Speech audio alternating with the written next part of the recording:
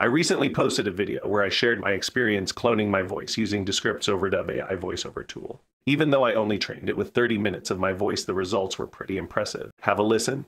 Instead of a red wheelbarrow, what if it's a Ford F-150 Lightning? And instead of white chickens, what if it's velociraptors? So much depends upon a Ford F-150 Lightning, glazed with rainwater, beside the white velociraptors.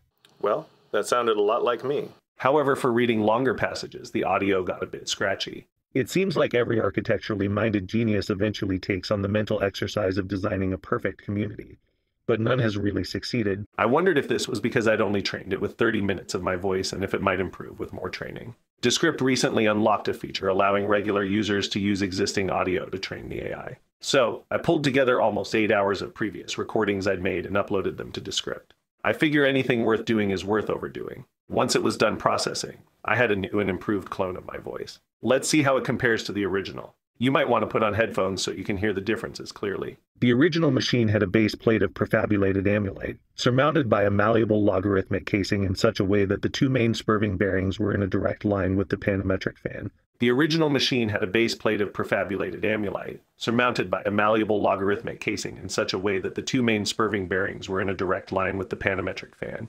As you can hear, the version with 8 hours of training is way better than the version with 30 minutes of training. And in case you haven't been able to tell already, I'm using this voiceover tool for this entire video. I've just typed out the text I wanted to say, and Descript Overdub technology does the rest. What do you think? Let me know in the comments.